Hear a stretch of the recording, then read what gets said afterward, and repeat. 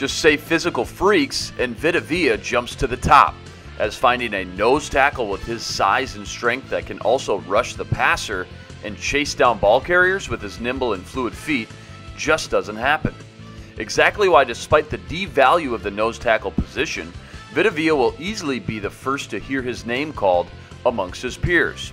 The fact this Washington superstar weighed in at 350 pounds and put up 41 bench reps, yet was still used all over the defensive line, even lining up as an edge rusher, tells you everything you need to know, as Vita Vea could wind up being the most influential defensive lineman of the class to his teammates around him, helping open up major splash plays for others while still finding ways to get into the backfield himself.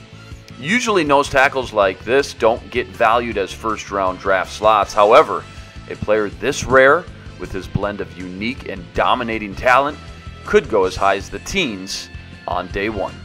Check out plenty more draft breakdowns on ZoneCoverage.com premium subscription with me, Luke Inman, and the entire Zone Coverage team.